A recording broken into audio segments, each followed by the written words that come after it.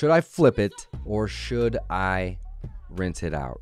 And this is going to matter to you within your market, within the current state of your business. So both flipping a property or keeping it and renting it out are both great options. But depending on what makes the most sense for you at the current time in your current business, in the current market, that is going to be the answer. What makes the most sense? So if you were to flip it, there's a couple different scenarios here. It's not just always the same thing.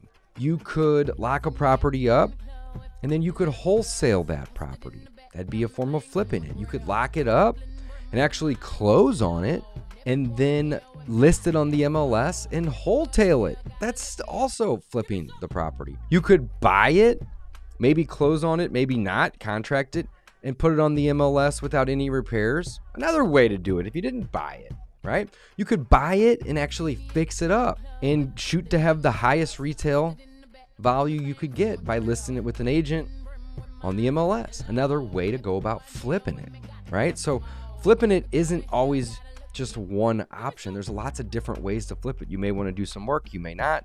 Something along those lines, and that's still kind of flipping it, right? The other option is to rent it out, and there's pros and cons with renting it out.